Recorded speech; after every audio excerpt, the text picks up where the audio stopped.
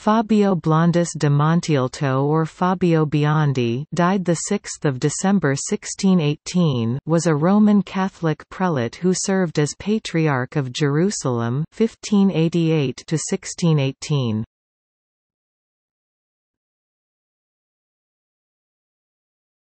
Topic: Biography.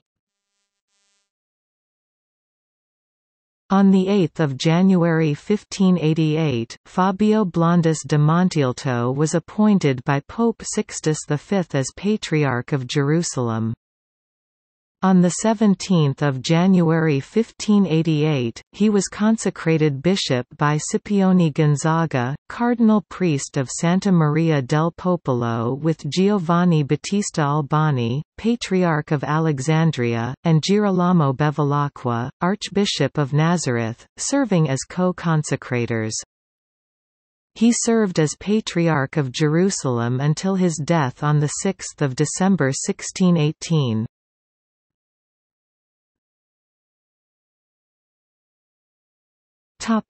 Episcopal succession.